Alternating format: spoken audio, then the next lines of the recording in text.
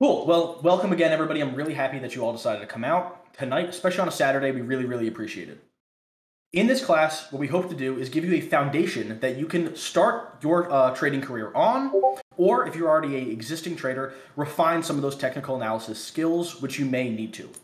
So the first thing that is a foundation of technical analysis for most traders is going to be candlestick charts. And to start off, we're going to go into candlestick anatomy. In technical analysis, the most commonly used chart is the candlestick chart. I'm sure you all are very familiar with this chart. And in order to understand these charts, we must first break down and understand candlesticks. Candlesticks have a data set that contains an open, a high, a low, and a close value for each time period that you want to display. Candlesticks represent a period of time. I'm sure you've seen our technical analysis in the Discord, and you've seen sometimes some of our traders are using 15-minute charts. Other times our analysts are using 4-hour or daily charts. There's all different time zones you could pick, and each of them represent that time period. So let's go farther into the anatomy of these candles. The hollow or filled portion of the candlestick is called the body. Just to highlight it, this is the body. Also referred to as, actually just the body. Some people refer to it as the real body, but nevertheless. The long thin lines above and below the body represent the high and the low range and are called the wicks. So here are the wicks. Right here, right here, right here. Essentially, what happened for this candle is this is a bullish candle. You see the candle opened here. It may have moved down here, formed this wick, but let's say this is a 15-minute chart. It came down here within that 15 minutes, up here within that 15 minutes, but at the end of the 15 minutes, we closed here. The beginning opened here, and the 15 minutes later, the close was here. So there are two main types of technical analysis which are used: naked trading and indicator-based trading, also referred to as mechanical trading. The main differences are in naked trading, there is no indicators used, there is a heavy reliance on price action, and it is mainly discretionary, meaning that you're coming up with most of the setups and there's not a mechanical-based checklist or system that you're following, but more trend lines and support and resistance fractals, etc. And in indicator-based trading, obviously, indicators are used. It's very mechanical, and my way of looking at that is if this, then that statements. And it also can utilize checklists. I personally utilize checklists for most of my systems. So let's first go into naked trading. Naked trading refers to technical analysis that does not utilize indicators and rather allows traders to determine a trading hypothesis and an actionable position. Naked traders enjoy using support and resistance lines or support and resistance zones, also referred to as fractals, Fibonacci levels, trend lines, and candlestick patterns. So, in determining structure in naked trading, you can utilize a lot of other tools that we will touch on shortly, such as support and resistance fractals or lines, as I just briefly stated. Having an understanding of base level market structure skills is a requirement for diving deeper into how the market truly works and therefore moves, allowing you to capitalize on those moves. So, further into market structure, we're going to look at impulse and corrective waves. So, impulse, also known as motive waves, are the waves in which a market is moving at an increased pace. I want you to imagine that there's more volatility in impulse waves than in corrective waves. In a later section, we're going to go through some examples. In a bullish impulse wave, as an example, buyers are forcing prices higher, overpowering sellers at the current time. In a bearish impulse, the opposite would be true. So imagine there's a lot of volatility, and a bullish impulse wave, more buyers are rushing into the markets and overpowering sellers. I hope that's easy to understand. So let's go into corrective waves. Corrective, or retracement waves, are the waves in which the market is pulling back and accumulating new orders to prepare for the next wave, or is where there is a lack of decision amongst buyers and sellers. We also refer to these as indecision in the market, or consolidation. After a bullish impulse wave, prices will consolidate or push lower, and there is decreased momentum, and candles are smaller with a lack of volatility. So, let's go through some examples. Here's a first chart. I want you guys, just given the descriptions, to kind of take a guess as to what you think these waves are. I'll give you a hint, right? So this is one type of move, this is another move, this is another type of move, and then this is another move, as well as this one.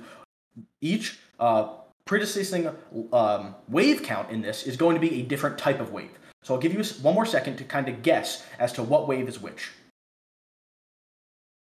And also, just to interject real quick, I am also sharing my screen. Turns out there's a maximum number of viewers per screen. So if you can't view Logan's, start viewing my screen.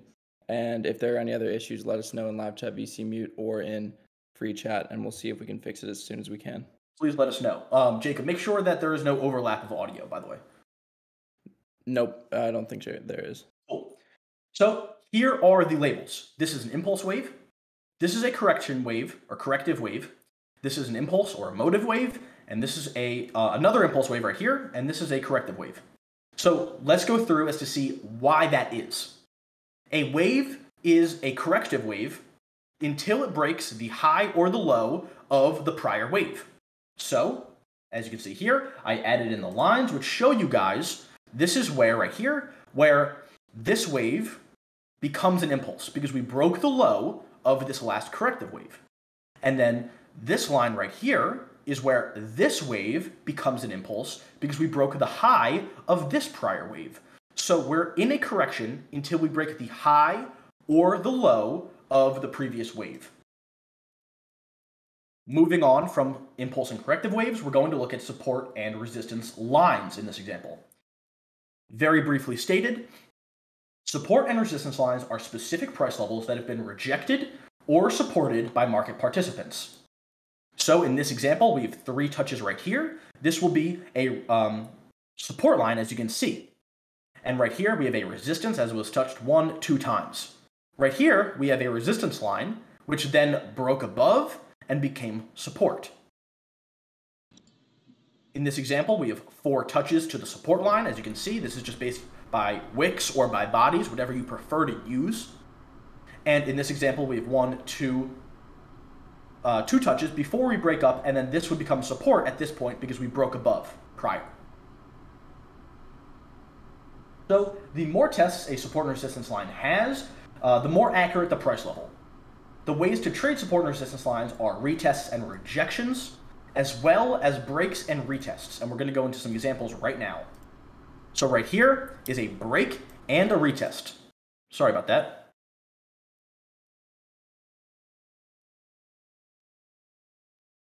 As you can see, we broke above. This was a resistance line, and then it turned into support, where we then came back down, confirmed this level of support, and pushed off very strong with an engulfing candlestick, which shows that this level is holding. As you can see, we then came down farther and retested this level even more. This is a retest and a bounce off. I hope that makes sense. The stop loss, if you were going to take this trade without any other confluences at all, the stop loss could go below the last break below the support, because once that level breaks, the idea is invalidated.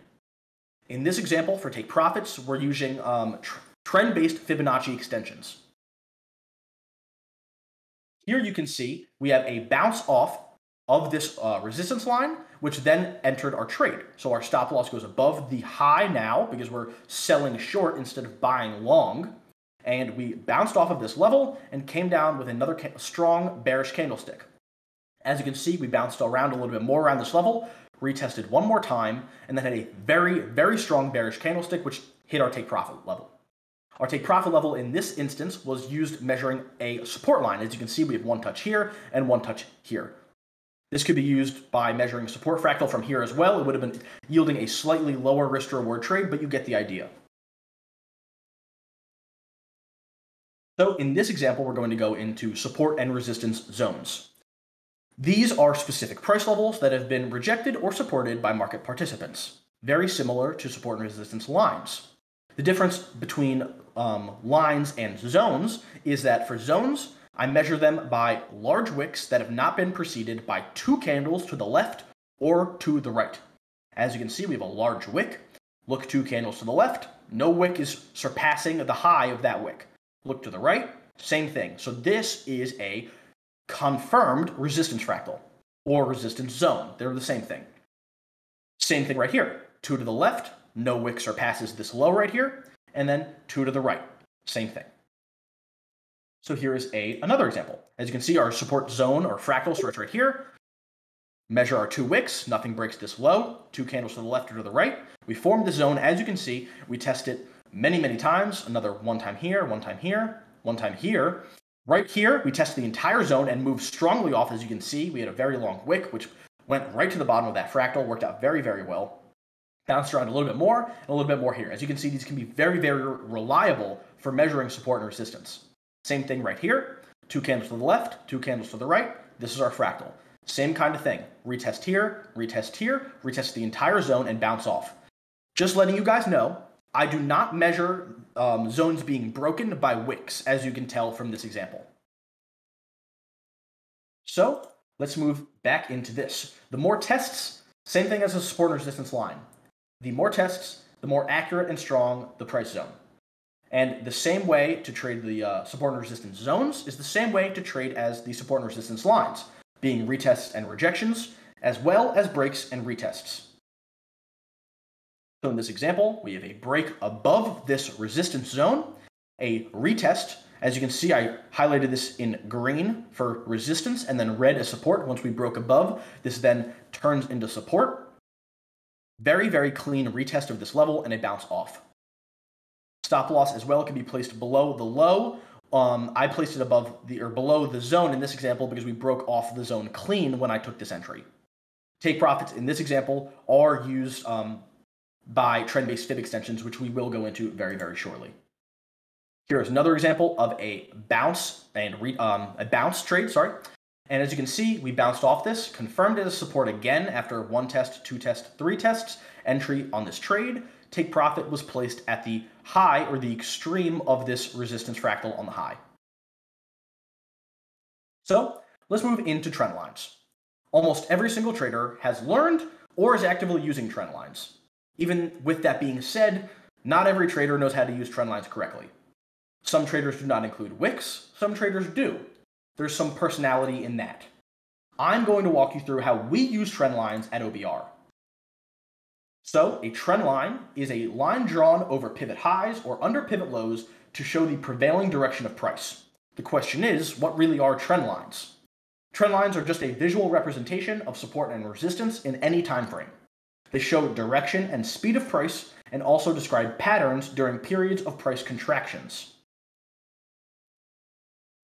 So we will be drawing our trend lines from the wicks of candles, and we will be looking for a minimum of 2 tests of the trend line, either support or resistance. The more tests a trend line has, the stronger that support or resistance is, same as the zones and the lines that we spoke about previously. Trend lines on top are considered resistance, and trend lines on the bottom are considered support. Hey Logan, real quick, just make sure that when you're moving your mouse, make sure it's on the one you're sharing to us, because it's really helpful for people to see exactly what you're looking at. Absolutely. Yeah, you can see it now. Cool. Thank you. So here, as you can see, we have a top line, trend line drawn over 2 touches. And in this example, this is a resistance line because it is on the top. And as you can see, we had another retest here and a break above where you could have taken an entry on the breakout of this price pattern. As you can see as well, we have 2 tests to to this lower support line, which is our lower trend line and is support because it's on the bottom. Here's another example. As you can see, 1 touch, 2 touch, 3 touch. The more touches, the more confirmation that trend line has, obviously. So again, 3 touches on the lower support bound of this price pattern. And we broke above, same thing as before. In this example, we used a resistance line as our take profit.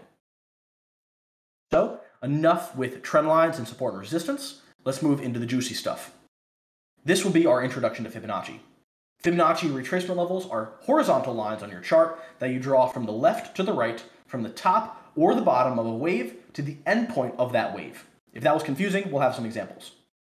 The percentage is how much a prior move the price has retraced.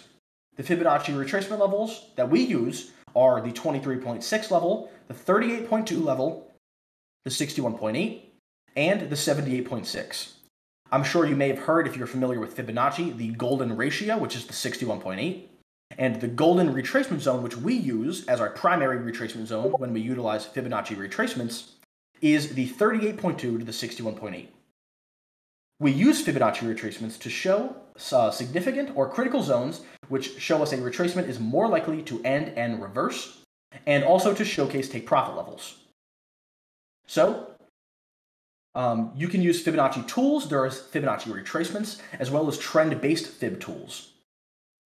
Mainly, we use trend-based Fibonacci extensions to find Fibonacci extension levels, which will be used as take profit points.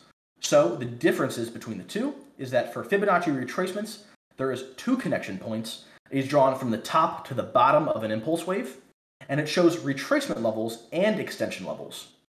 The trend-based Fib tool, on the other hand, requires 3 connection points that is drawn from a top to bottom of a wave and then to the bottom or top of the preceding retracement that occurs after the primary impulse wave. So we're going to go into some examples right now. Here is just the Fibonacci retracement, not the trend-based Fib extension, but as you can see, we draw from the left to the right. As in this example, it is a bullish impulse wave, so we start from the bottom, which is our start point. We end it at the top, which is our end point of this wave. And then as I was talking about our golden zone, I've drawn a box to help label this for you. The 61.8 is the strongest reversal zone, but also this entire range is a great confluence for when a retracement may end and reverse and continue in the prior trend. As you can see, we're looking for a bullish trend continuation because we had a bullish wave followed by a corrective wave, which then we would be expecting another bullish impulse wave. In this example, we also are using just Fibonacci retracement levels, same way we drew it before, a bullish impulse wave, bottom to top, left to right, start to end. Same zone is drawn, 38.2 to the 61.8. In this example, we're going to look at the trend-based Fib extension. As we were saying, it requires 3 connection points. The origin of the prior wave, which will be right here, our start point, the end of the previous wave, which is labeled by end right here, and then the extreme of the pullback, or the corrective wave which follows, which is right here. So when you draw it, you would click here, here, and then here. And then this pulls up the 61.8 extension level, as well as the 1 level, and if we went higher, the 161.8 level. This example is very, very similar. As you can see, we have 3 points of contact, start and pullback point. And as you can see, same levels are drawn. So now we're going to go into secondary indicator trading as we move away from the naked trading, because not everybody primarily is focused on naked trading or discretionary trading styles. So secondary indicator trading, which almost every single analyst at OBR utilizes secondary indicators in their trading, but trading indicators are just mathematical calculations which are plotted as lines, dots, or shapes on a price chart and can help traders identify certain signals and trends within the market.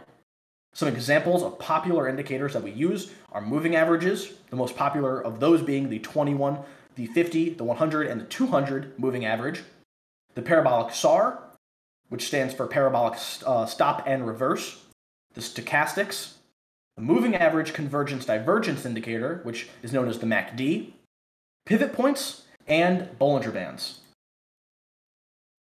So, towards the end of this, we're going to touch a little bit more on market structure because that is what we mainly use for our higher time frame analysis. What is really important to understand is the market moves in ebbs and flows, and we refer to these ebbs and flows as waves, as we were speaking about previously in our impulse and corrective waves. Market structure, by definition, is the simplest form of price movement in the market and is the easiest to read. It is basic support and resistance levels on the chart, which we went over, swing highs and swing lows. And these levels are easily identifiable and hold until they are invalidated. To touch briefly on our primary way to monitor market structure, we're going to touch briefly on my love Elliott wave theory. So, Elliott wave principle is a form of technical analysis that looks for recurrent long-term price patterns related to persistent changes in investor sentiment and investor psychology. The theory identifies impulse waves that end up in a pattern and corrective waves that oppose the larger trend. Each set of waves is nested within a larger set of waves that adhere to the same impulse or corrective pattern. And I know that may be confusing, but we're going to just show you an example very, very briefly. Here is a framework Elliott wave count. It is a 5-wave motive move followed by a 3-wave corrective pattern. So this will be our motive move right here. Wave 1, wave 2 is our corrective wave in this overall section. As you can see, we'll touch on this later in subdivisions. But this primary 5-wave move is our impulse or motive wave, followed by a 3-wave corrective wave. Now, what is important to notice is that in wave 1 to 5, wave 2 and wave 4 are corrections of the larger trend. But these are necessary because in all healthy trends, we have these retracements. So finding these retracements, identifying them, and being able to trade them allows you to set up perfectly to catch the next impulse wave. So that was just a brief introduction. There's more to Elliott wave theory in the OBR education section, but thank you very, very much for joining. This was just a taste of what we have to offer. This was our first call, and we are going to do more of these, absolutely, where we can go more in depth on these topics. If you enjoyed, please let us know. And now, I know it says time for questions, but first we're going to do some live ticker requests. So please start putting it into live VC mute, whatever ticker request you'd like us to do. And all 4 analysts in here are going to do a top-down A to Z analysis of the ticker that you put in. We're not going to do too much, but we'll take a couple of the most popular.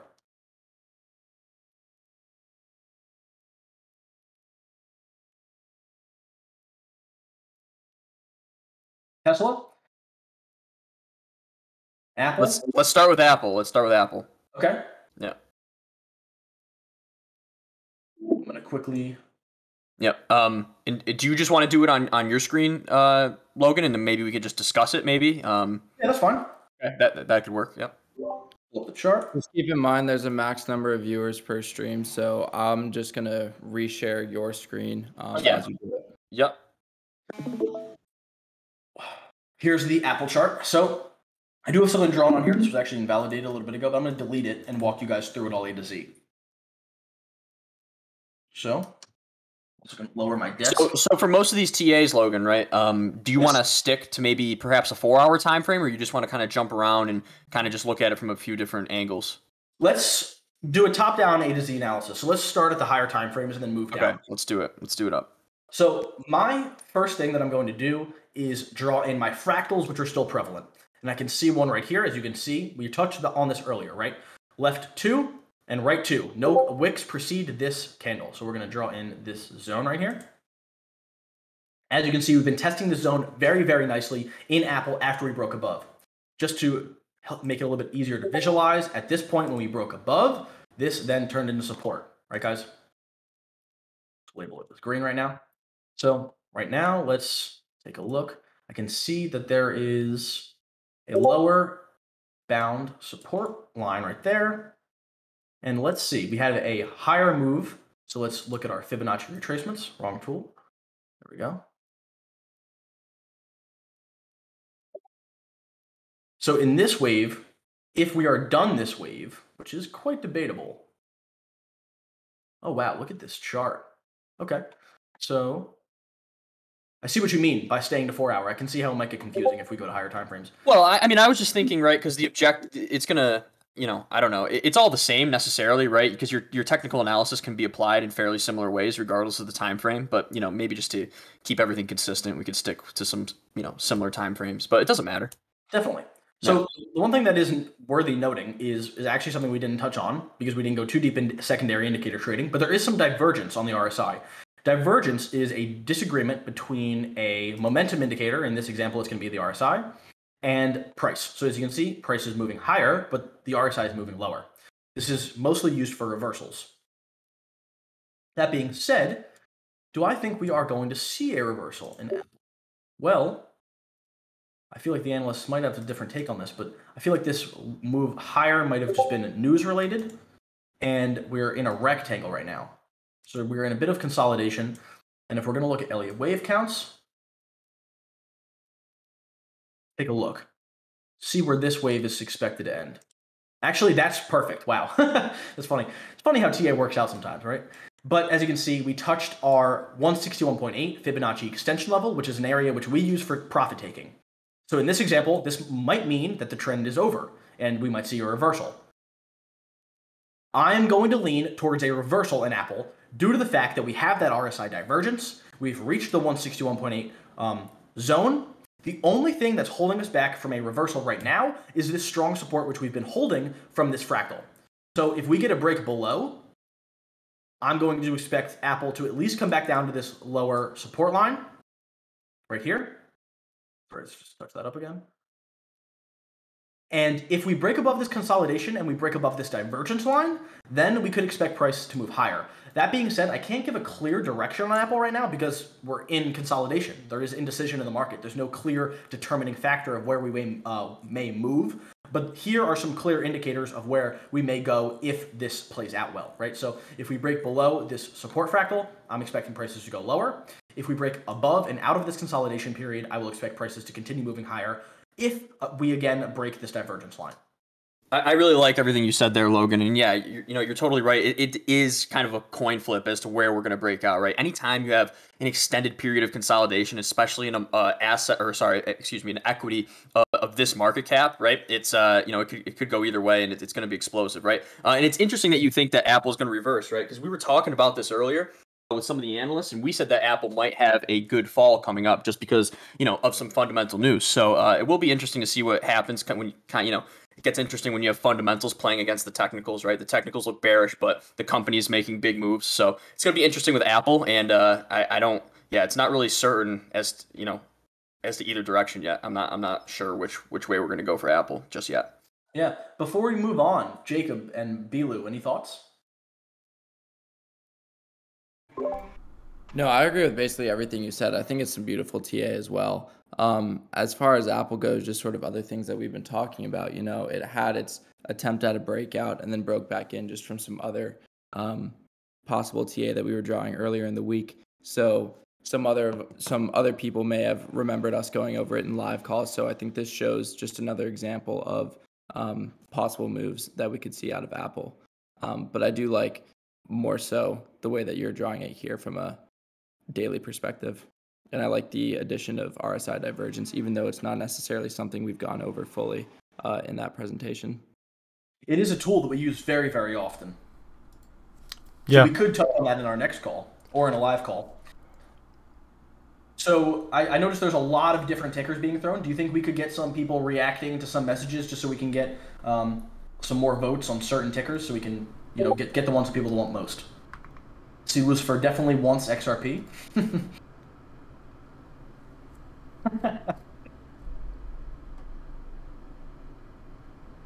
I hear XRP? Lucifer is screaming XRP. I see 2 votes for. Okay, so we got NVIDIA. We got some votes. You said NVIDIA? Yeah, we got 5 reacts to that one. Okay. Enough said.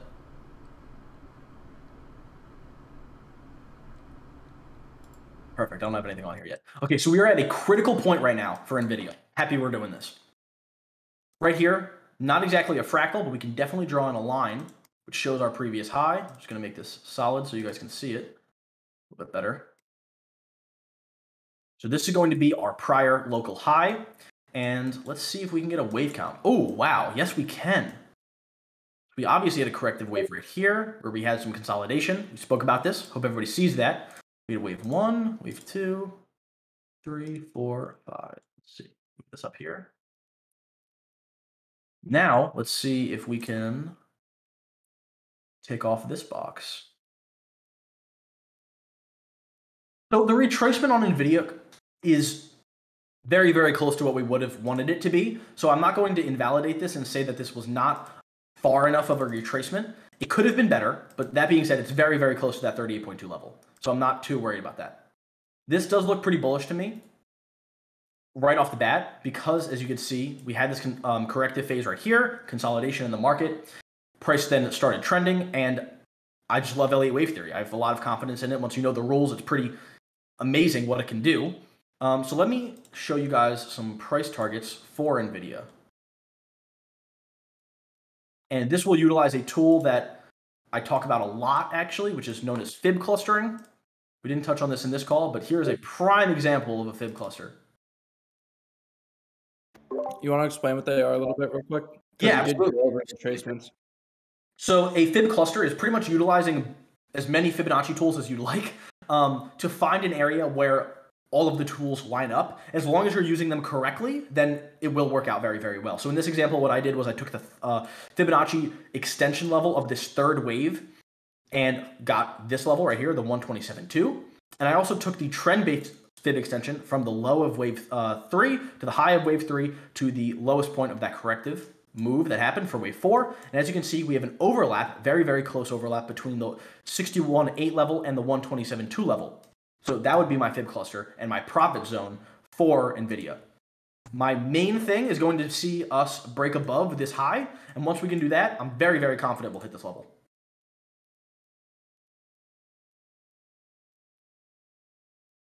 Analysts, any comments? Nope, I agree with that too. I just, so I can't open up my own screen right now because I'm resharing yours because we've had this issue with people seeing, so I can't do my own TA on the side. But no, I do agree with everything you've been saying here. In the video, I feel the same way. I think that the breakout here is assuming it can get back above, is definitely going to be an extension of a possible final wave. So I agree with everything that you were saying over here. You could argue that we already did break out, but I'd want to see a push past. Well, we did. Yeah, we did. Yeah. As you guys can see, just to touch on this really quickly, what Jacob was saying, we did form a price pattern right here by drawing our trend lines. As you can see, we were talking about this on the presentation. 2 touches at least. We had our first touch right here, second touch right here for our resistance line. And as of the last daily close, we did break above this resistance line, confirming this price pattern. So we did actually already break above. That being said, there is still some resistance at that high. So it's a mix. Yeah, and I see resistance along the high of the third wave a good amount. I think generally that's where I see a good amount of resistance, just following on the support and resistance section that you talked about earlier. Absolutely. Yeah, we definitely see that sometimes, majority of times. That being said, it will be interesting to see if that resistance holds, considering we just got a breakout. Yeah. And another thing that I would add is this fourth wave correction, it didn't retrace as much as we would like it to optimally retrace to the level. Sometimes the waves don't correct enough, and it's the debatable thing about Elliott wave is, would you consider it a fourth wave if it doesn't retrace enough, because there are no set in stone rules to Elliott wave except for that there's 1, 2, 3, 4, 5. It doesn't tell you how long each of those 1, 2, 3, 4, 5 waves have to be. Correct. Well, so I could actually argue your point right here, just to make things interesting. Go ahead. The way that I know this was a fourth wave is because of the fact that we had an ABC corrective move in that fourth wave. So this was something that I didn't want to get into on the slideshow because this is something I can rant about for literally hours. But what is known in Elliott wave is subdivisions, and subdivisions is pretty much just Elliott wave on a lower time frame. So in each 5-wave move higher, let me just draw it out for you guys really fast. Not going to do it too long, I promise. Brian got me on it. So in this 5-wave move, in wave 1, on a lower time frame, there is going to be a 1, 2, 3, 4, 5-wave move, right? So there's a 5-wave move within the 5-wave move.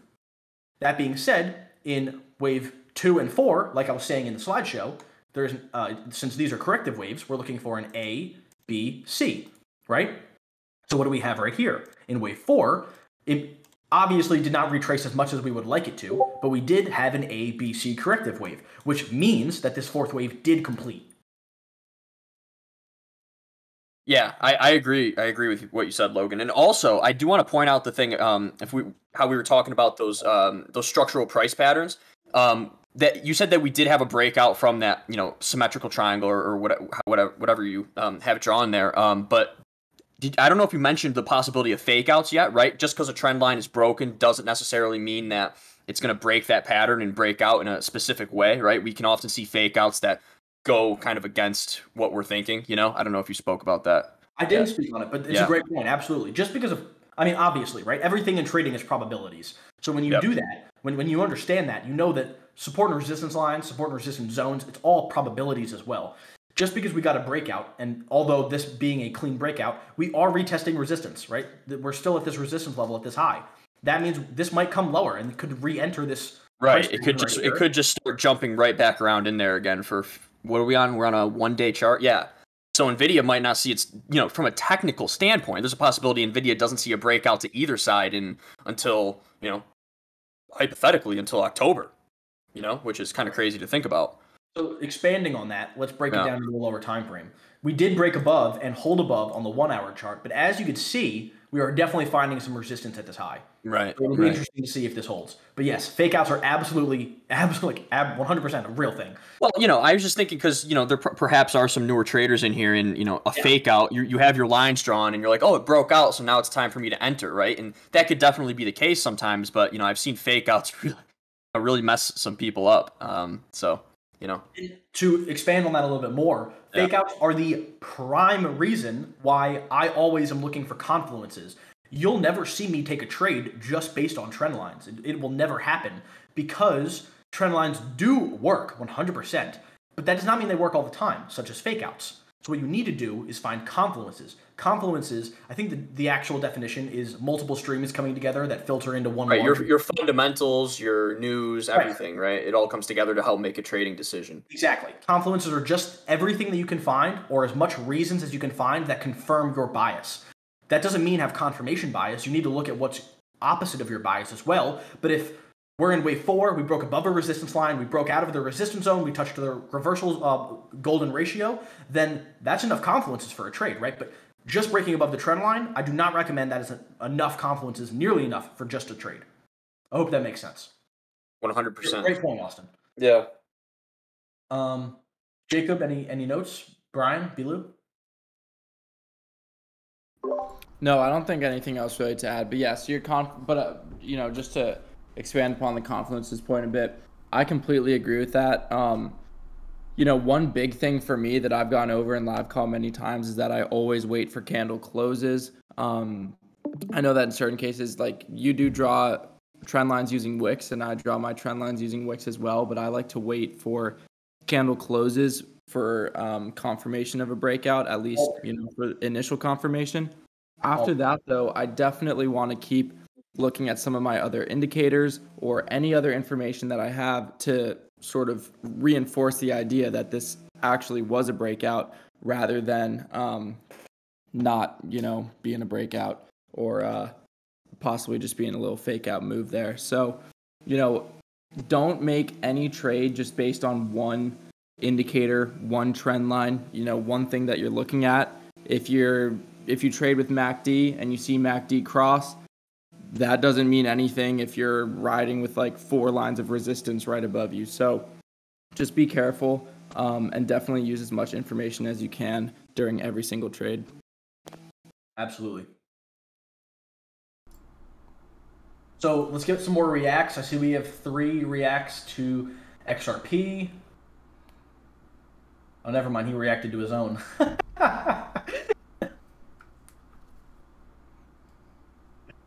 Let's take a look at XRP. All right, we need to please Lucifer Gaming. I feel like wait, who's saying it? Lucifer Gaming? I would make Lucifer Gaming upset if we went into XRP talk. I don't want to do that to him. We'll do that on a live. We'll save that for a live call. Me and Austin can battle for days. But so here's my chart actually. This was actually a textbook play. So wave 1, wave 2, wave 2, wave 3. And then we were expecting wave 4 to happen. We're not actually getting that yet. We're just bouncing around right now. That being said, what is most likely going to happen, and sorry if you're trading this short-term Lucifer, is we're going to see an ABC corrective move and then possibly move down to this reversal zone here. But as you can see, this was a prime example of subdivisions. I'm really glad you pulled this up, actually, and mentioned this, is because in wave 3, I broke it down and showed you guys exactly how we count. And by the way, this was not done in hindsight. This was done real time. And that's proven because this reversal zone was right here, actually. We measured it in wave 4. And then we had our fib cluster. Look at this. We had our fib cluster right here, and that's exactly, well, not exactly, but right below where we hit. So this was a great example of subdivisions, right? This is wave 3 of the higher time frame trend. We broke it down and we're able to trade this on a lower time frame. And that was a great example. But that being said, I do think we are going to see wave 4 play out on XRP before our next move higher. So Lucifer, if you're holding, I will not worry. I would say that, just be patient. That being said, we did actually already retest the 38.2 of wave 3. So it's possible our wave 4 is over, but I don't think so. And then this will play out, and then wave 5 will take us higher. Let's try to... We can't exactly get the trend-based fib extension because we don't have a reversal point yet, but we can get the profit-taking zone on the Fibonacci retracement tool. So my first take profit would be right here at $1.61, and then my second would be at $2.03.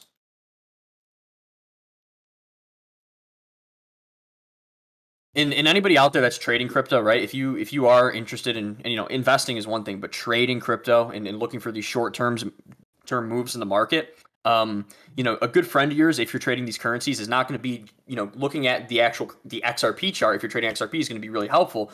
But what's also going to be really helpful to you is the altcoin dominance chart, the ETH BTC chart, the Bitcoin chart, the Ethereum chart, right? So just to go along, right, with our technical analysis and just how to improve, right? If you are short-term trading cryptocurrencies, definitely utilize the other major assets in the market, because they're going to actually give you a really good idea as to how some of these altcoins are going to move, right? And me and Logan talk about that all the time.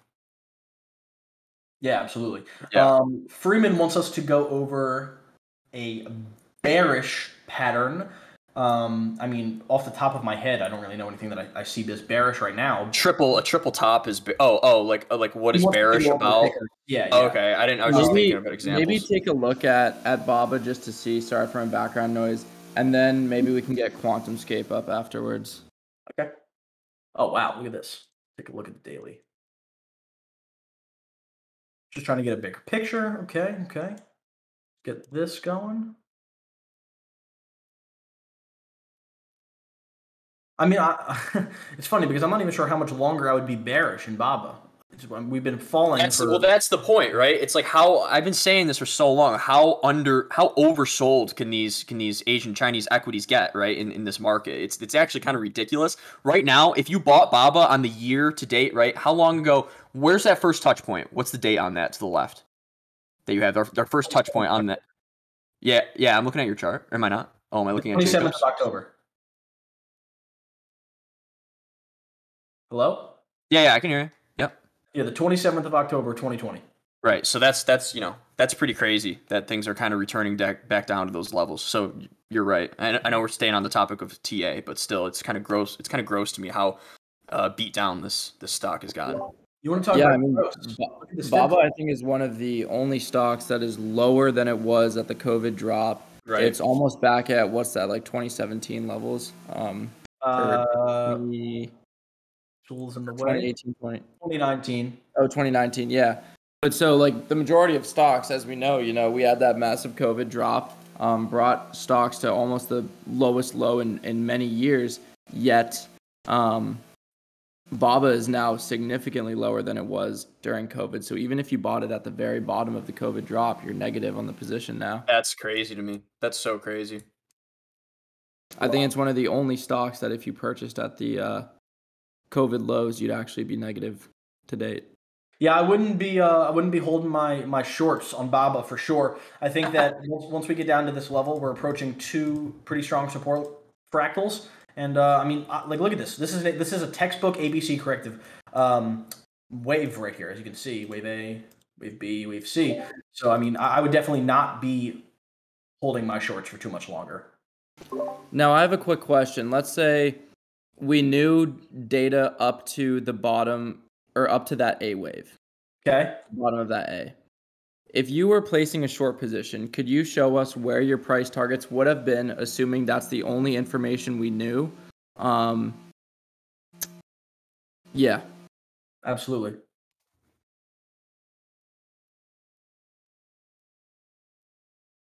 So these are going to be my two main profit-taking tools. We will get to QS, I promise. So my first profit target would have definitely been around this level.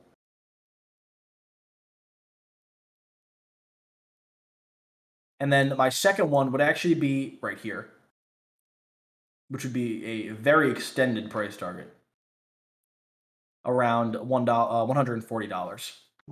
So it'd maybe be taking out 75% of your position at that first level and letting the last 25% of the position run from there. Fantastic option. Fantastic option. Yeah. I just think it's interesting to see, even with that, only that data that we have, because I noticed that it's the 272 and then the 618 level that you really use for those profit levels. And that's exactly basically where we're hitting right now. So, yeah. Look how we bounced off of that first profit zone. We hit pretty perfectly. Came down. Yeah.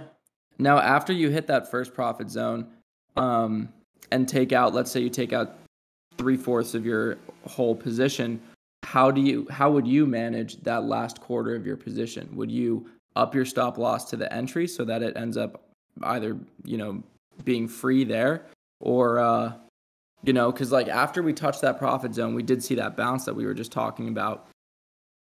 Who knows if we had continued moving higher? How would you have managed that last bit of your position in that case? Yeah, that's a great question, actually. So, I mean, to begin, we'd probably have to look at what would start the entry. So let's just say that, we saw that this retraced to the 50, maybe 61.8, probably 50 level of the Fibonacci retracement. Let's just take a look to confirm that. Oh, no, we got to the 61.8. Great. So we got to the 61.8, and we broke down below this support line. So let's just say this was my entry. Stop loss would go above this high, and then my profit target would be right there. If we hit my profit target and we pulled out 75% of the initial position, I would then move my stop loss not to just be at break even, but actually to this high right here. Because if we then made a higher high, we invalidated this level, then my trade would be invalidated. So either way, I'm pulling out with 75% profits and the profit locked in from this level at this high. Yep. Okay, sounds good. So any other tickers? I know we were going to look at QS. I promise you we will. Yeah, go to QS real quick, and then we'll give some people some time. Make sure to send any other tickers you want to take a look at into live chat VC mute. And please, react to any others that you see if there are. Please react. So we can take a look at them as well.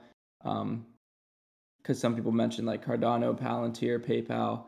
So if you guys want to see any of them, scroll up, react to some of them, and I'll let Logan know.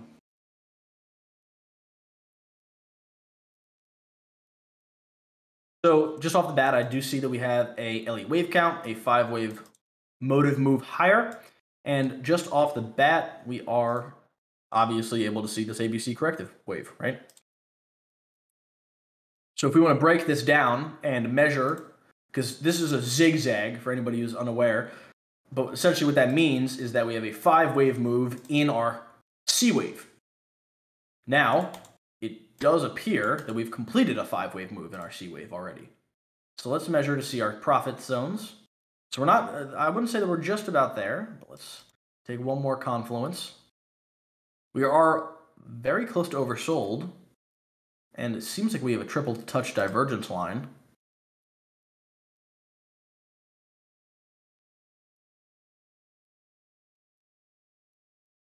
Let's see.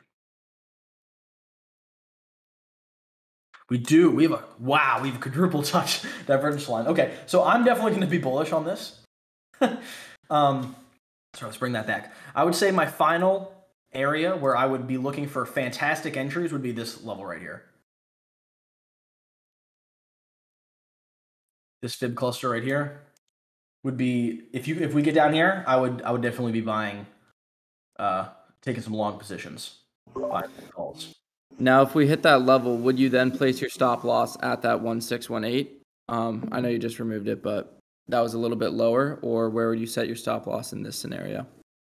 Well, obviously, it wouldn't just be like I would wait for price to reach that point and then place an entry, because I would drop to a lower time frame to find a actionable trade pattern or trade setup. But so in that situation, I would then place the stop loss beneath the low of that trade setup. But in this example, yes, that is definitely a feasible opportunity, is placing the stop loss beneath this point, because if we break out of, wow, what happened to my stop loss here? Okay. That's never happened before. Yeah, I don't know what that was. But yes, we could definitely place a stop loss beneath this level right here if you did take a buy entry. Because at that point, if we broke beneath this, the only thing I would worry about is wicks, because you might get wicked out. Like, let's just say we move down here. Price moves up, you enter, price wicks down lower and then moves higher. So what would be ideal is this. Maybe look at a short-term entry on a lower time frame around this level, place your stop loss below an actionable trade setup, and then once we get breaking above this resistance line, add another entry, or a half of an entry here and a half of an entry here. Okay. Now let's see, same thing we did on the last stock. Let's say, again, we only had data up to the B move. let's try drawing some fibs there to see possible, if you were entering a short position, possible take profit levels and see where we're at relative to those for now.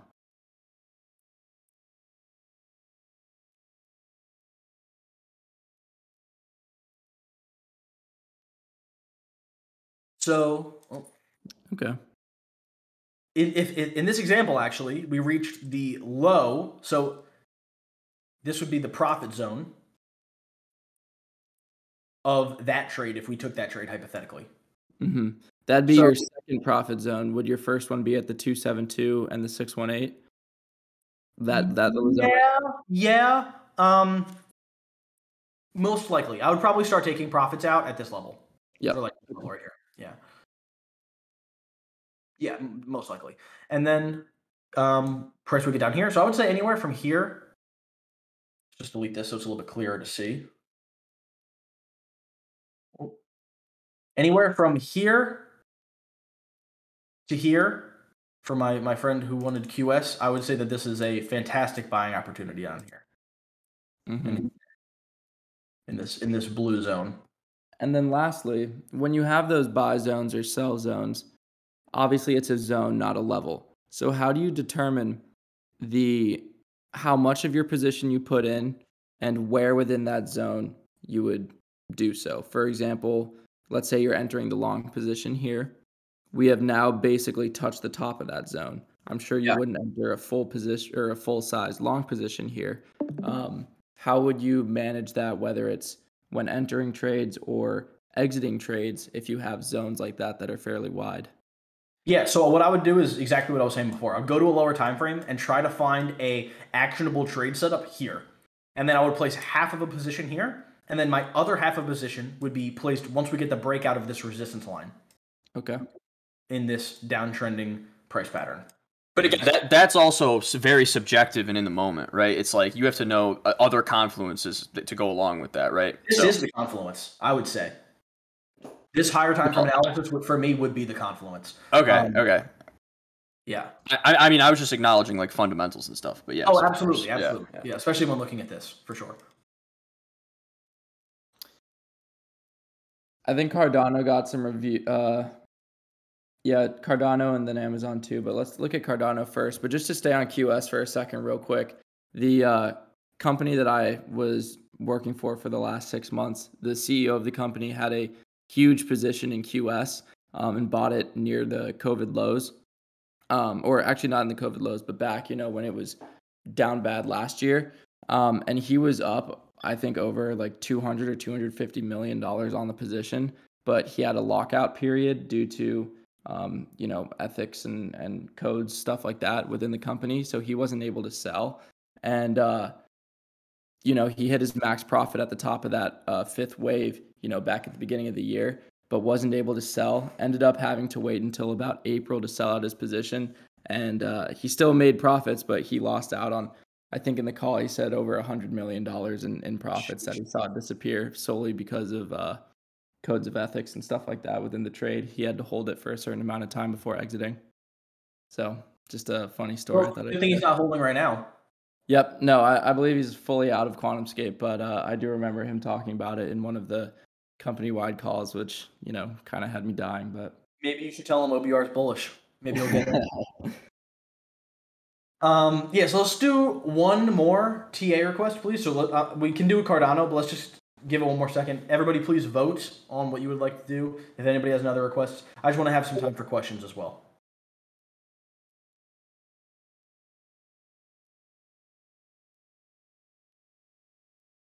LCID. Everybody, please, let's get some votes. Scrolling up, it looks like Cardano is the most reacted to one so far. Good idea. But yeah, everyone please go up and vote. Yeah. We have to zoom out. Cardano has been absolutely killing it. So. And Logan, I don't know if you want to do this TA from scratch. Right? That's what. Yeah.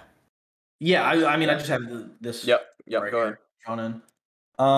So just everybody, please reference this spike did not happen. I'm looking at a Kraken chart. If you guys don't know what he's talking about, Kraken is a crypto exchange that has some funky price movement sometimes. Yeah, I mean, on the 22nd of February, we had this weird spike on every single pair. Yeah, ETH. Yeah. So the thing about Cardano is that it actually could have retraced a little bit more than it did. As we all know, this has been, I think, the outperforming main altcoin so far since we had this couple of bearish months. But it's performing exceptionally well. As we know, it just broke above its prior highs and is now bouncing around that level. And we could see a lot of altcoins with this similar pattern as well. Yeah, absolutely. Especially the ones that have not been able to retrace as much and have just been moving up. So right, yeah, this is a great example. The thing about Cardano is because it's performing so exceptionally well that it's actually harder to chart when it performs so well. That being said, we can look at it on a lower time frame, and as you can see, we have a 5-wave count. So to be expecting a corrective move after this push that we just had, especially the fact that we bounced off of this high, it's not out of the picture. I am slightly bearish, mainly bearish on Cardano. It could be a double top. Yeah, it definitely could come down. And anytime something runs like this, you can only imagine there has to be some sort of corrective wave to follow, right? It's not going to just continue this pace. So yeah, it's actually, so this is something that not a lot of people know. A double top is not actually just a zone where price confirms. So in a double top, this is what people usually mean when they see a double top. And then a move lower. Not only does there have to be a rejection of this prior high, but there also has to be RSI divergence. That's a requirement. So in this example, it's actually not a double top, only because of the fact it might be on a higher time frame. Yeah. Go look at a higher time frame and see if you could find it. On the daily, it is. On the daily, yeah. On the 4-hour, it's not. But the daily is definitely more prevalent in this situation. Yeah. So, see, is it? No, well, yes, it is. I guess you could look at it a few different ways, but more or less it is. Yeah. Yeah, so that is just something to note that double tops and double bottoms, as well as triple tops and triple bottoms, do require RSI divergence. So in this example, I am pretty bearish on Cardano. The only thing that would change my mind is a break and a retest. So we break above this zone after we just had that huge indecision candle on the daily, and then a push higher. And that would just tell you that the fifth wave hasn't finished yet, right? The fifth wave could go much higher. Yeah. Let's actually just measure that out. So we did not reach any fifth wave targets yet. We're just running into prior resistance where we got rejected. Yeah, but we are close to two big clusters. We were close, very close. And where does that put us around? Was that what's the price target around? $1.72. Yep. And then our extended take profit, which is very extended, would be $3.45. Yeah. That being said, that's exactly what we're going to be looking for. Is in the short to medium term, ADA coming lower, but it definitely could. This indecision candle says that we're going to probably come lower, but if we do get a break and a retest and then a move higher, these are our profit levels right here, just in case. So first zone would be set at $2.68. Second zone would be at $3.31. So let's say you placed a long position in Cardano. I have two questions, but we'll go over this one first. Let's say you placed a long position in Cardano and you had these two zones as your take profit zone. How would you then factor in the possibility of a double top? Would you look at it and go, I'd get out. I see the possibility of a double top. If I see these indecision candles, I'm just going to exit the position and take the profits I have? Or would you let it ride just for however long it takes until we do hit those profit targets? Yeah, that's a great question. So it does come down to where our entry was, first of all, right? Either way, if you were taking this trade based off of any actionable trade setup, let's say you were not just blindly entering the market, then you're in profit. And my initial reaction, and what has always worked for me throughout my many years of trading, is monitor, first of all, what the market is giving you, and then properly react in accordance to what that is. What the market is giving us right now is that there is a probable double top. So I, being in profits, would, if I was trading this, right, not if I'm holding this for the long term, if I'm trading this, I would take my profits now because we're in profit and there is something in the market which is showing us that a reversal is probable. Does that make sense? Yeah, completely. And then just to reiterate to everyone watching or listening, Logan just said it, but this is for trading, not for holding. For all the Cardano that I'm holding, Austin and you as well, Logan, not touching that, not selling out of that. That's being held. But we're talking about if you were strictly trading. Right, we're looking on a 4-hour chart right now. Yep. Right. So the second question I had to do with your 1 and 2 waves on this impulse. Could you explain why you would put the 1 and 2 there? I understand the 1, but I think that there may be some questions about the 2 since we didn't necessarily see a lower low. Whereas, there's this other wick a little bit earlier on that could possibly be argued as Here? the end of the 1 and 2. Yes, down there. I'll tell you why. Because if we're looking at this in a broad term of a count, right? Looking at this as one count. This right here, this retracement, is not nearly the same size as this one when looking at the size of this one. This is the second largest correction that we could find, despite this one. Does that make sense? This one is not too large of a correction, and I mean, like in this one, in wave 2 that I have, there is an ABC corrective wave. Let's see in yours. Oh, you're right. Yeah, there hold on, I'll just label it for everybody. A, B, C, and then in this one, it's not even an ABC correction because we don't even reach the low of wave A. So just for everybody's knowledge, there's 2 types of ABC corrections, right? There's an A, B, C, which we've seen the most of, and this is referred to as a zigzag. And we don't need to go into the exact rules because that's a whole talk. But there's also an A, a B, and actually I drew that incorrectly. Let me do it for the same for you guys. So A, B, C. This is what is known as a flat correction. So in this case, it would be A, B, C. But in this example, this is not a flat correction because we do not reach the low of wave A. So we can draw it right here. As you can see, wave C does not reach the low of wave A, so it's not a flat correction. So this is not a complete ABC corrective wave. That would be why it's not wave 2. Yeah. Cool. So I think that was a good amount of TA for right now. If anybody has any questions on that, we can definitely go into that. But we're also going to open this up to any general questions regarding any bit of TA you have. So if Brian, Bilu, if there's any way you could get some people to be able to talk, that would be ideal. If not, please type in live VC chat for your questions. Yeah, we're just going to keep it in live VC mute chat because it would be... Okay. Everybody would be able to, right? Yeah, exactly. Got it. Okay, so we ask that you please type your question. Sorry for the inconvenience. But Freeman says, quick question. How do analysts decide on their weekly watch list? Just curious. We can each go into answering this. I'll answer first. Yep. My weekly watch list is always determined on the highest probability setups that I'm seeing. So I'll go through my entire watch list right here. I'm mainly a Forex trader, but I also do cryptocurrencies and I also do some equity plays as well. So this is just going to be a Forex watch list. You guys can see this, right? It's not just the chart. Perfect. So I go through my entire watch list, all the way down, all of my cryptos, all of my stocks, and I'll even go into Jacob's watch list, which he sent me, which is the ETF's watch list, and I'll go through all of these. And then my watch list is just comprised of the highest probability setups that I can find. I don't like to include any subpar setups. Yeah, so then I guess I can go over my way too.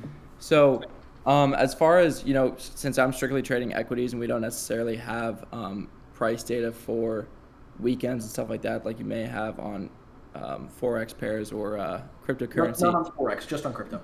Yeah, the main thing that I do when looking at my watch list is I pay attention to sort of, there are a few things I look at. First of all, it's possible big macro moves that we may see. This, the main example of this could be earnings reports. So during earnings season, which is, coming to a close now, I'll look at the earnings that are coming up for the next week. I'll look at all of the charts for those possible companies and see if if there are any that I recognize that are large movers on earnings. Take a look at their charts, see if there are any possible TA setups.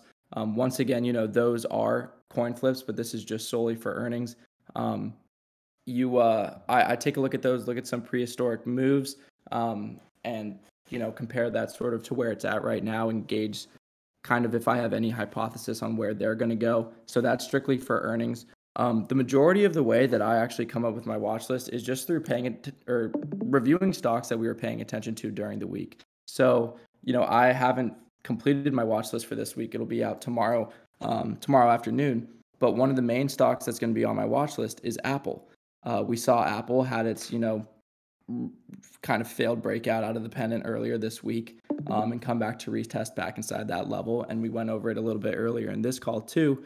So that's a trade where I know that it's nearing the end of this pennant. There's a possible large move in the cards for it. So I'll look at it, do some TA, pick on a direction, and then make my decision there. Additionally, SPY is generally always on my watch list because it's sort of the one stock that I pay attention to 100% of the time. You always want to be aware of what's going on in the overall market. So, for this week, I noticed that we were at the top of our channel, or going into last week, actually. I noticed we were at the top of our channel, and there was a possibility of us coming back to retest the bottom. So I paid attention to that, looked at some news, always pay attention to FOMC meetings or any other important economic data coming out and make my ideas based on that. If we have a large news week coming up and the S&P is trading somewhere at some key levels, such as, the top of our channels, then, I have the possibility of deciding we could see news coming out for a big move this week. We're fairly overextended. I expect that we're going to see a drop this week.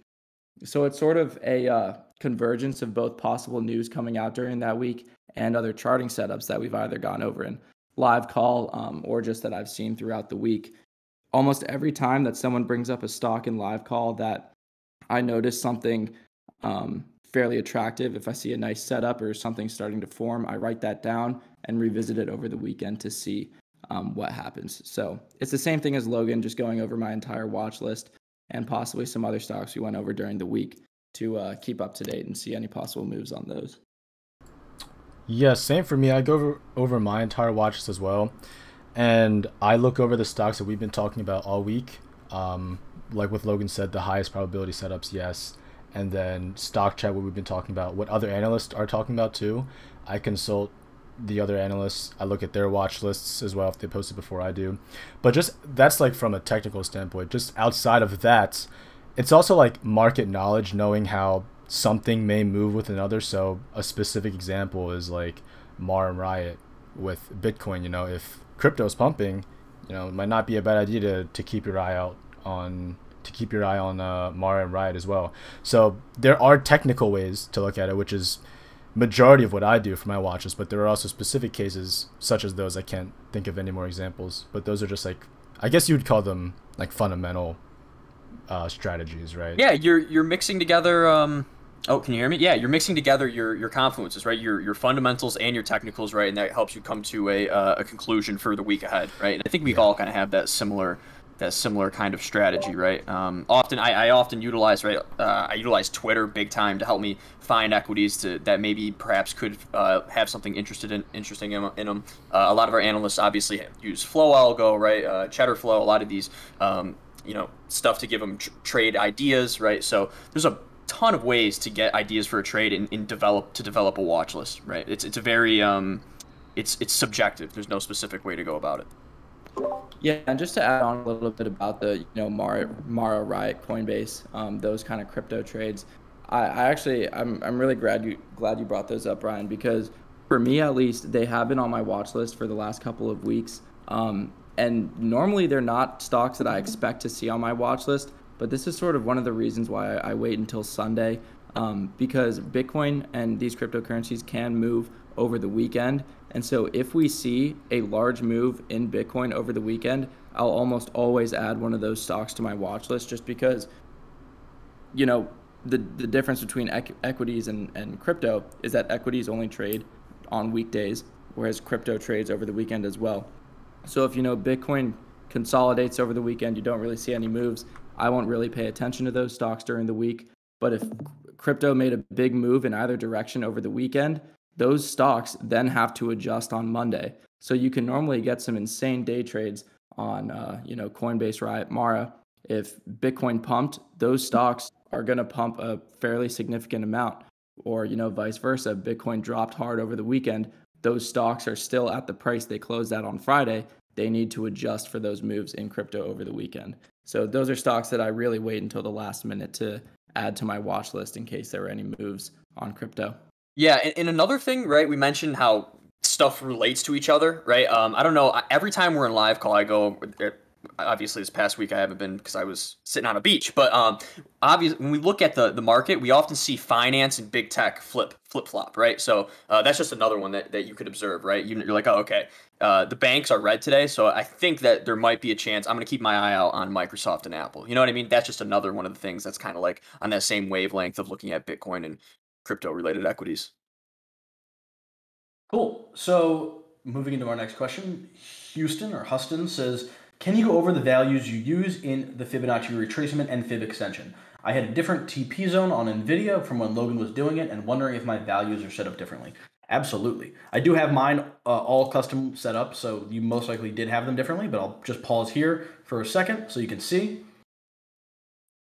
And something important is that you press this down here. This is most likely why we actually have different ones. Fib levels based on a log scale. I'm using log scales on pretty much all of my charts, as you can see right down here. So that's most likely why it was different.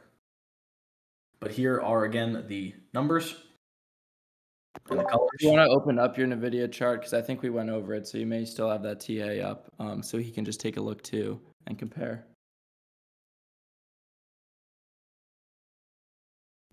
Yep. Yeah.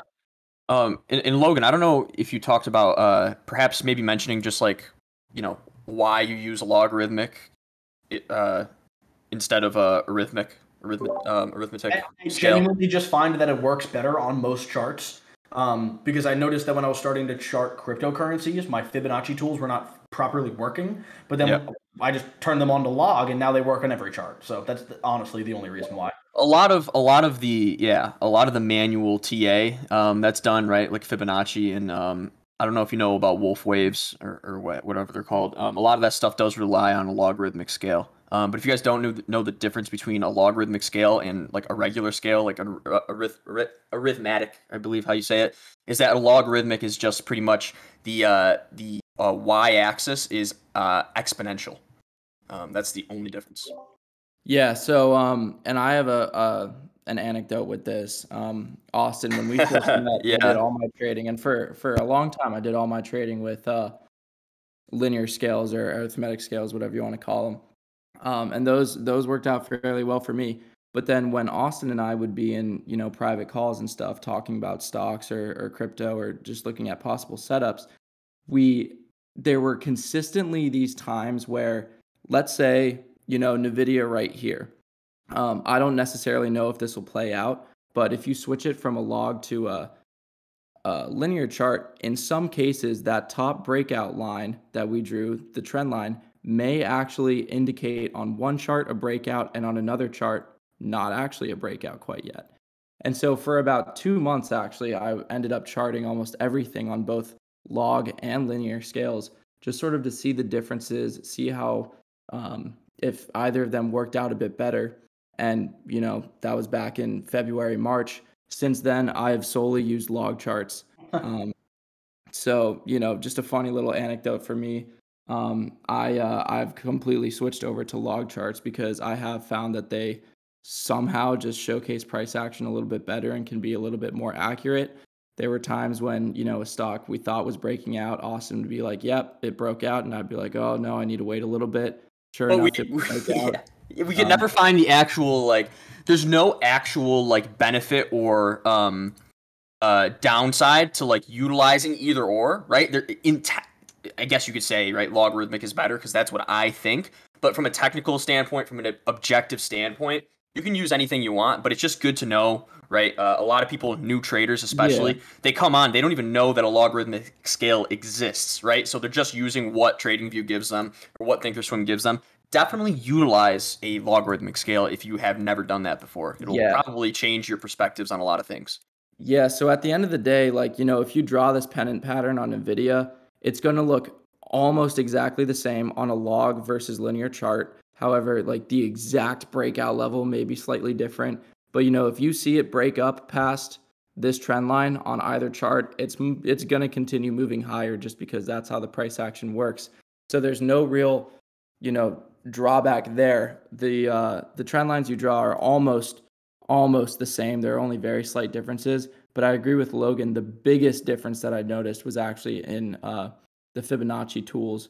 Make sure that you switch them to log scale if you're using log, as Logan showed, where you right click them. I'll quickly show you guys why it makes a difference. Yeah. Show us an example.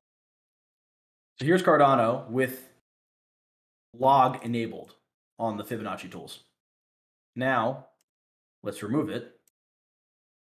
And as you can see, the levels are completely different. The golden ratio zone is much smaller and much misplaced. As you can see, the 236 should not be this high. And then when you switch it back to the log, everything looks better. Everything gets fixed, especially on cryptos. But it does everything. Yeah. So I don't want to do too much on this question. If you want to just give one final thought, Jacob. Yeah, no, the last thing I was just going to say is that you can use whichever one works better for you. For a long time, I used linear charts, worked perfectly well for me. It was only after a couple months of testing the log charts that I decided to switch over. And now that's just what I use for everything. So really no significant differences, but it's whatever you find works out better for your trading style. Right. Just like I sometimes use line charts instead of candlestick charts. It's just personal preference. So Maddie Bases says, how do you get the Fibonacci lines and other tools to appear on your charts?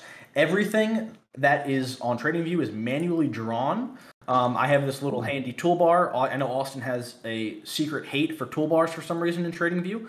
But if you just go to a tool that you use, you can star it right here, and then it gets added to your screen. It's very easy. Just click, drag, whatever you need to do. All of it's manually added.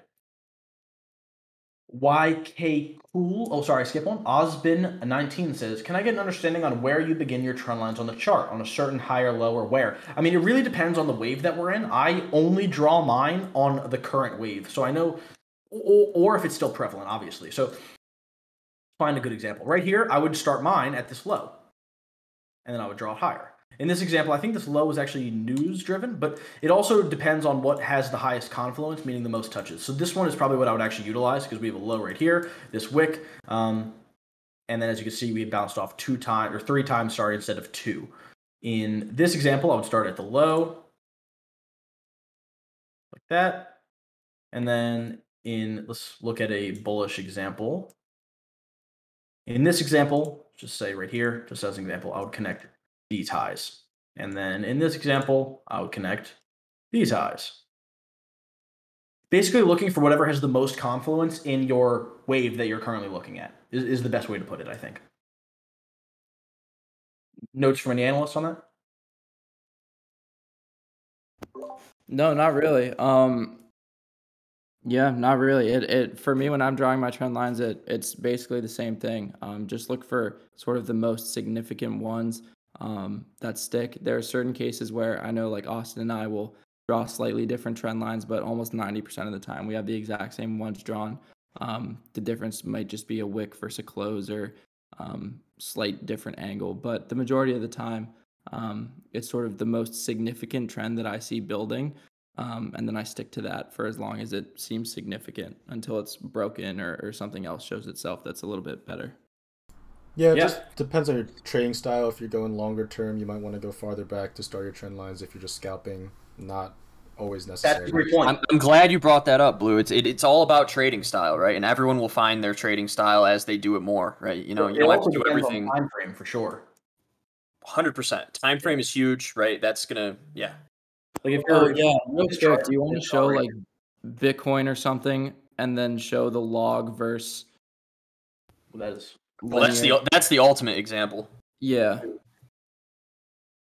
In terms of fibs in this example? Or well, you can just do anything. anything. Out for 5 years and show different. Yeah, so it's unreadable. Here's what the chart looks like when you don't have log on. This is Bitcoin on a linear chart. Yeah. Look how bad that looks, right? So if you're doing everything through a linear scale, that correction down to 28K looked like the end.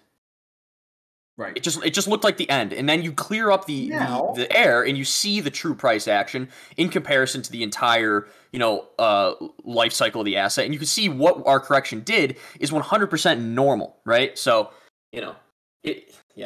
So just to put it into perspective, that big drop that went like this is this right here.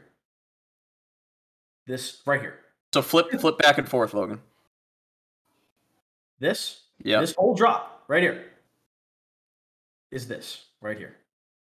Yeah, and it doesn't look too bad. It doesn't look too different when you're kind of zoomed in. You switch back and forth, but definitely when you're looking on higher time frames, it can get intense. I guess you are looking at a higher time frame. That was sort of the other reason why I ended up switching. I figured, log works on every chart very, very well, whereas linear works, pretty well on stocks, but sometimes going over to forex pairs or crypto especially, that's when you can see those issues. Linear scales struggle with volatility. Yeah. So something, with log is that linear shows the exact price change to the dollar and compares it to the exact dollar it was before, whereas the log scale will show it in more so percentages. So when you're thinking about or not percentages, but moves relative to other moves. So you'll see that, Bitcoin going from 40K to 60K is a huge move in dollar amounts.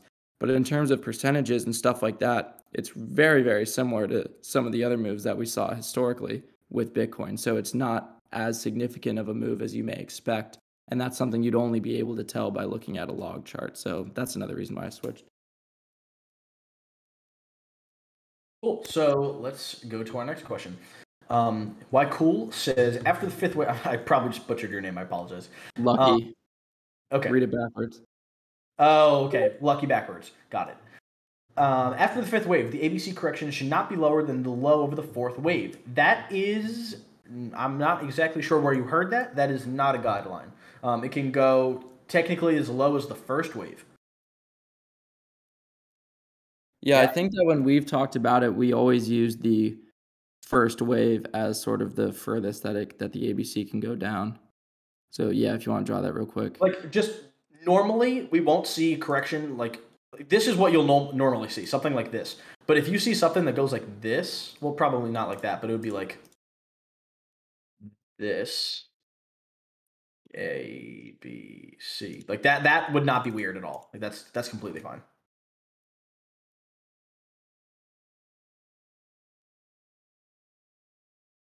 Okay, so let's move into Spazin. Says, might have missed it, but could Logan or Austin speak on their thoughts on Bitcoin dominance and see if he sees altcoins slowing down, or will they keep going?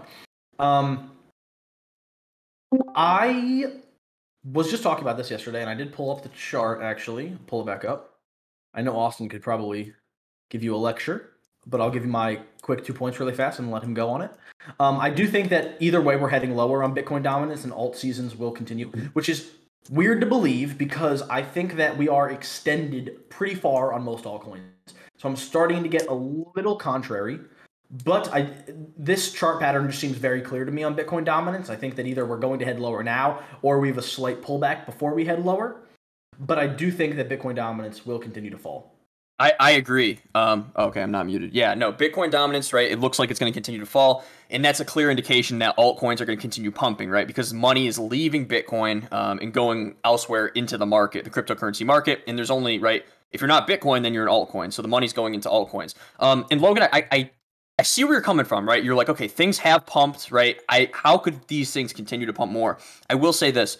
There are a lot of major altcoins that we have not seen big moves from, right? And I will give you some examples of that right now. BNB has not made any fairly significant, very extremely significant moves.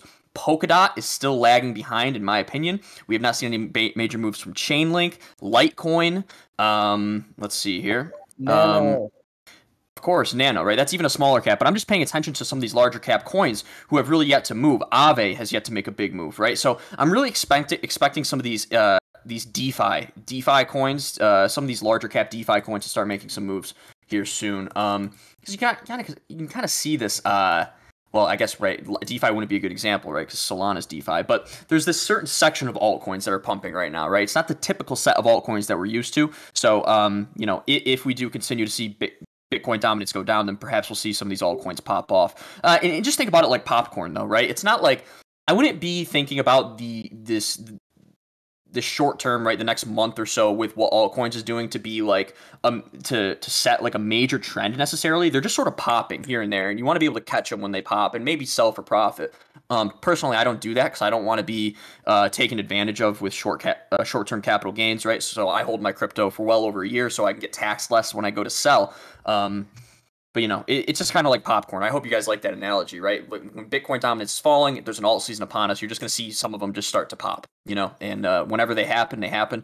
We saw a big pop, obviously, from Solana. I don't know, Logan, you should take a look at the Solana chart while you have it up. We saw major moves from XRP. We saw big moves from Audius, right? I'm a big audio guy. It's a lower market cap coin. If you're familiar with OBR in our live calls, you've definitely heard me talk about it. But yeah, this is amazing right here. This is a Solana chart, and this is, I believe, one of the only altcoins, right? Some major altcoins, right? You could obviously name other ones that have made all-time highs during this time, but this is one of the only major altcoins that have really blown past all-time highs during this period, right? So pretty amazing. And this is a very similar pattern. We were looking at XRP. That's right. XRP and, Solana, like a lot of these cryptocurrencies, a lot of these altcoins have very similar patterns. So, wouldn't be surprising for me to see some of the other more dormant ones start to make some move. Like I said, BNB, LTC, Aave, stuff like that. So, What about, if you have nothing else to add on that, what about your thoughts on Ethereum being altcoin / market mover, etc.? Yeah, so that's subjective. I don't know what Logan thinks about that. I don't consider Ethereum an altcoin anymore. I don't know, Logan. What do you think about that? I mean, we'd have to define altcoin. I think it's definitely it's obviously the second largest coin. So I would not count it as an altcoin, but I know some people do because some people think anything besides Bitcoin is an altcoin. Well, that's the definition. That's the original definition. But obviously times are changing. But I'm sorry, Jacob. What was your question again? I feel like I grazed over it. Well, so Spazin asked and said, ETH isn't really considered an altcoin, or is it more of a large cap coin? It's more of a large cap coin, right? So that's like one of those things that there's not a clear line. It's the line's kind of blurry on that one. It's I'm sure, obviously, I personally believe Ethereum. I know this is a TA class. I'm sorry, but I personally believe Ethereum will overtake Bitcoin in market cap. So if that's the definitions we're going to go by, then Bitcoin will soon be an altcoin. So. Yeah, but for now, at least as long as Bitcoin is the highest market cap. That's the only thing. Market cap is the only significant thing. All the other numbers are irrelevant. Bitcoin is by far the largest cryptocurrency. Not by far. Really gonna, maybe not by far relative, but on a linear chart by far dollar-wise market cap. But for as long as that's at the top, I think that's still going to be the main coin that we look at for sort of total market moves. I think Bitcoin is sort of in the same spot as, like, let's say the S&P when you're looking at overall market moves, That's sort of your reference point. Yeah, it's tough. It's tough. You gotta, if you're looking for what altcoins are gonna do, right? It's like, do you look at ETH or do you look at Bitcoin? Well, you look at both. That's what I would tell you to do. You look at the price action of both, and you should also utilize your totals, right? Your total market cap chart, which you can go and find. You should just be able to go on TradingView. Logan, can you do this live for me on the thing? Just type in total and show people how they could find that. If they're ever curious, it should, and then you go to crypto. You actually have to go to all for some reason. It doesn't actually come up. Okay. Yeah, it's always a pain in the ass. Yeah, definitely add this to your watch list, guys. And then there's also, Logan, go to Total 2. Total 2 is the total altcoin market cap. So it's the entire cryptocurrency market cap excluding Bitcoin, right? So that's and it's fairly similar, right? But looking at having these things to your disposal is really good too. I also utilize ETH dominance. And also another thing, sorry to go on with the crypto guys, but definitely utilize pairs, right? So I look at ETH ADA or ADA ETH. I compare a lot of altcoins to ETH. And that's how you know you're going to pump, right? So if you look at an ADA ETH chart right now, ADA is just gaining an intense amount of value against Ethereum, right? So you can do a bunch of stuff like that to, do it up. Yeah, and another thing just quickly to mention, total So total 1 looks very, very similar to the Bitcoin chart, whereas total 2 looks very, Looks very like the ETH similar to chart. the Ethereum chart. Correct. So, Correct. you can argue that Bitcoin is what you look for the macro, moves, macro trends, if we're in a crypto bull market or a crypto bear Totally. market. Totally. But then you can look at total 2 or look at Ethereum to sort of decide What are the altcoins doing? what are the altcoins Yeah. going to do? Because Yeah. this is total 2 right here, but it looks almost exactly the same as the Ethereum Right. chart does. It's more or less going to be because we still know that Ethereum kind of follows behind Bitcoin still, when it comes to price action, right? If we see a big move from Bitcoin, typically we end up seeing that move from ETH and other altcoins as days go by. So, it's no surprise that they're different, but they do have their differences, slight ones, but they're both very good tools. That's all they are. They're just tools. So let's move into the next question. Yes. So Freeman asks, I know this topic is way too much for tonight, but maybe for next time we do something like this. Could you go over the analyst's review on scanners, stock scanners, whether they use them and their approach to using them? Absolutely. I think the number one person to ask for this would actually be Andy. If you could ask him in a live chat, I'm sure he'd be happy to break it down for you. I know Jacob also has some experience. Yeah. Everybody has some experience, but Andy's a killer with those. Yeah, so this is a topic we can go more in depth later, but just sort of to answer it a little bit, it depends on your trading strategy. The majority of the time when people use scanners, they are scanning pre-market for large movers, and then they're day trading based on those pre-market moves. So the number one situation where I see people using scanners are if they're focusing on day trading, something like that. There's two other things I want to go over real quick. For stock scanners themselves, something that I do sometimes is I have a very general stock scanner that I use actually on TradingView. You can set up a quick scanner, and I can look for stocks that are above some of the key levels that I like to look at. For example, I use the 200 EMA as a general trend line. So if you're above the 200 EMA, generally in a bullish trend, or below it in a bearish trend. So sometimes I may look for stocks that are above the 200 EMA and above like the 50, just so I have an idea of what stocks may be on somewhat of a bull trend if I want to look for long positions, or vice versa for shorts. The third thing is option scanners. So the biggest option scanner that a lot of people use, like Austin has, is Flow Algo. So these are algorithms that actually pick out unusual options activity. You can set up your own scanners that find unusual options. One thing that I know Austin does, or Andy does, and that I did for a little bit of time, is you can set certain option Greek levels, volume and open interest levels on those options, and it can pick out options that fit your criteria that either show, unusual activity or something like that. Not something I really use on a day-to-day basis. Andy uses it much more. And then, like I said, Austin uses Flow Algo as a completely separate type of option scanner. But it's, for me, I generally pick out my own options. I've had positive and negative experiences using those option screeners and solely trading based off of volume and stuff like that. So I don't really use them all the time, but that's up to personal preference. Yeah. But yeah, I think in terms of scanners, Andy's really the only one who uses them, and I think it's just for options. Yeah. Cool. So moving into our last crypto question for the night, Spazin says, people like to believe ADA is the ETH killer. Can they both be successful in their own ways? I ask because, similar to Austin, ETH and ADA are my two largest holdings. Austin, I'll let you start off with that one. Yeah, so they are same. My largest holding is Ethereum, and my second largest is Cardano. And Cardano, as I said, is gaining a lot on ETH, so maybe ADA will be my largest holding in the future. But you said, can they both be winners? Yeah. That's a crazy thing to think about, right? It's like when we look at big tech, right? There isn't just one winner in big tech, right? There's a bunch of them, right? We have Apple, Microsoft, Google, right? Netflix, Facebook. Yeah, so there can't just be one thing that just runs the world, right? It's just like whenever there's a new technology of some kind, and you can use this example for social media too, right? It's not like Facebook runs all of social media. Right? Facebook bought Instagram, but before, right, you had Facebook, Instagram, Snapchat. You got LinkedIn, all these other, music. Spotify could be considered one, whatever. YouTube.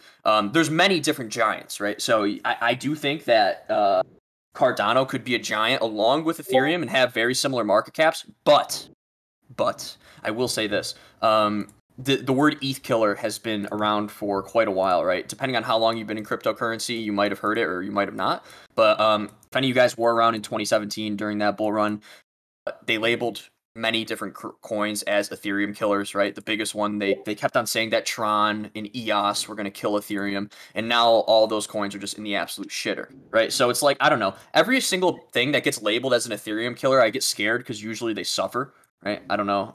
Just you can't beat the mighty Ethereum, you know? It's just nothing's going to take it down in the short term. But yeah, Cardano and ETH can both be successful together. Yes. Yeah, absolutely. Things will be run on either protocol, and I think that they will happily coexist. Or and, you know, there's going to be more. There could be maybe Cardano doesn't win, and it's ETH and Solana. You know what I mean? So, yeah, that's just kind of. It doesn't have to be Cardano, but Cardano is a great project. They're kind of running on promises, right? If you guys didn't know that, that's kind of a thing. It's a speculative project still. They are coming out with smart contracts soon. Did they do that yet? Did they come out with smart contracts? Yeah, they did. It's functioning right now. It's good to go. Awesome. Very good. Very good. I'm glad that they followed through with that. Yep. So guys, if you have any last minute questions for premium or trial members, send them in live chat VC mute. If you're a free member and we don't get any questions in live chat VC mute during this last minute or two, send them in free chat and we may be able to take a look at those. But I think we'll conclude here in a couple minutes if we've gone over most everything people want us to talk about. Let's try and keep it more TA related because we sort of segued off into crypto for a little while recently. But yeah, if not, then we're probably going to conclude this session fairly soon. I mean, I have something. I have a question for Logan, I suppose. Yeah. Are you familiar at all with wolf waves? No, I've never heard of that. You should do your research. So I'm just looking into them. And guys, this is right. We all as analysts have all of our specific styles and stuff that we know right under our belt. But the world of technical analysis is huge, right? And there's quite literally probably hundreds of thousands of ways to determine where a financial instrument's going to go, right?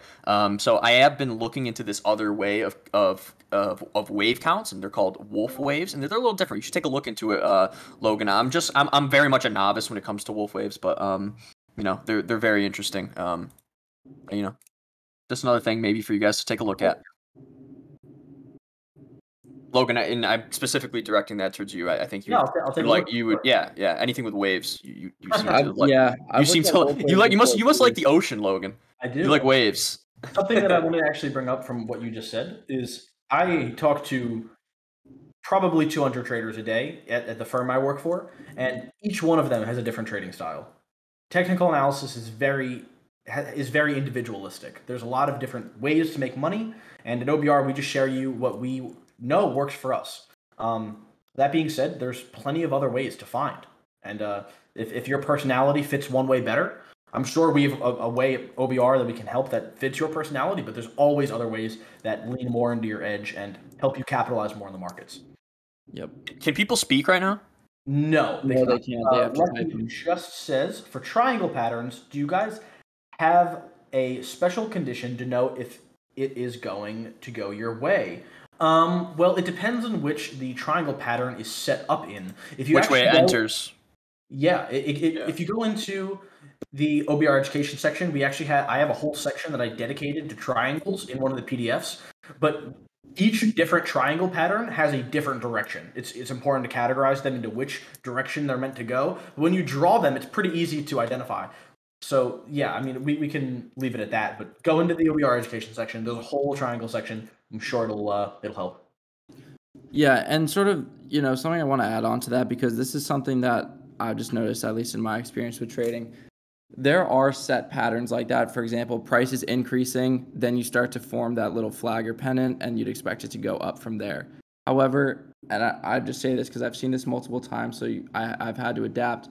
I no longer bank on that happening. I no longer look at, I still consider that as sort of what it, you know, quote unquote, should do.